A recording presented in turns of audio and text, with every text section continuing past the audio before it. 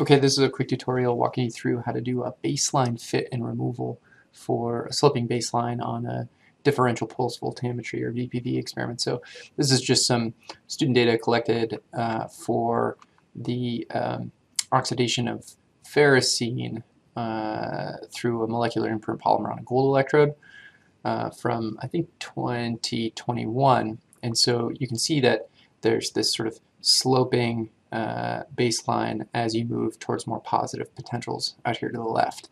And so what we'd like to do is sort of fit this and flatten it out.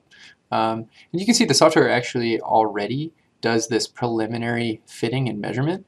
So it kind of automatically fits this black line, and then this vertical black line is where the peak current is measured. So this actual peak current here is measured from this presumed zero up to the peak here, which is pretty good. But if we wanted to actually do this manually and then replot these, that's the value in this. Or sometimes the algorithm of the software doesn't adequately do this for you. So to do this, you're going to navigate up in the CHI software to the baseline fitting and subtracting button, and then you're going to get this prompt. What's valuable about this prompt is you can click this help, and this help will walk you through the specific details. It's a pretty simple help menu.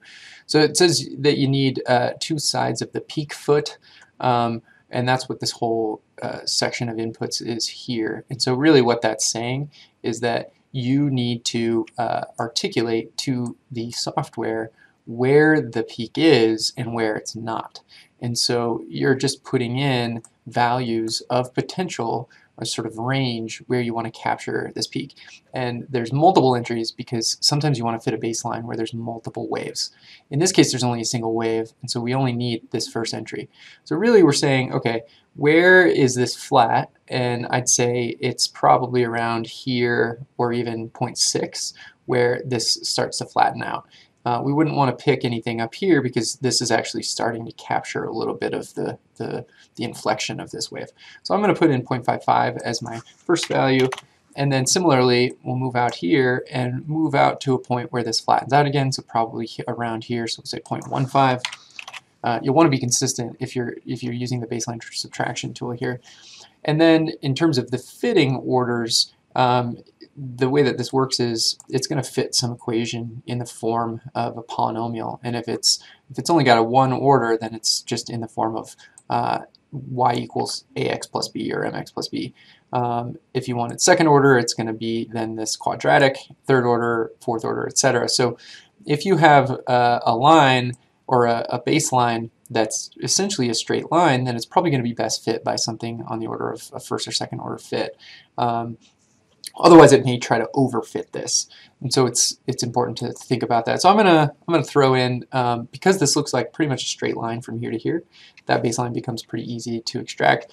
So first or second, I'll see what it looks like with a second order, and then you can choose down here to save or override the data. I would never override the data.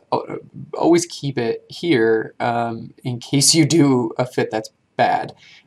So no action is good.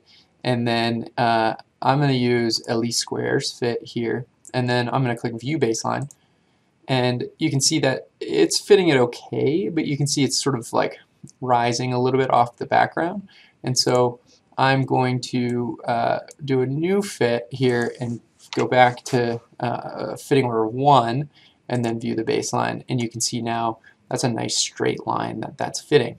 So in this case, I think the linear first order fit does best, but there may be circumstances where the curvature is not straight, and you do need or want to fit it to a non-first order.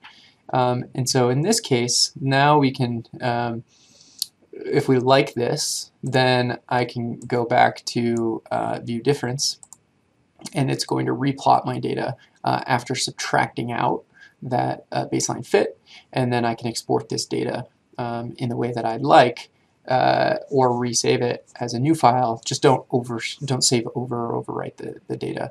So if you're collecting a series of data like this for a calibration curve, say for a sensor, then you can baseline fit everything, replot this in Excel or in another plotting software, and then you'll have these nice vertically stacked values where the intensity is no longer conflated, or the actual magnitude of the current is no longer conflated with an increasing background.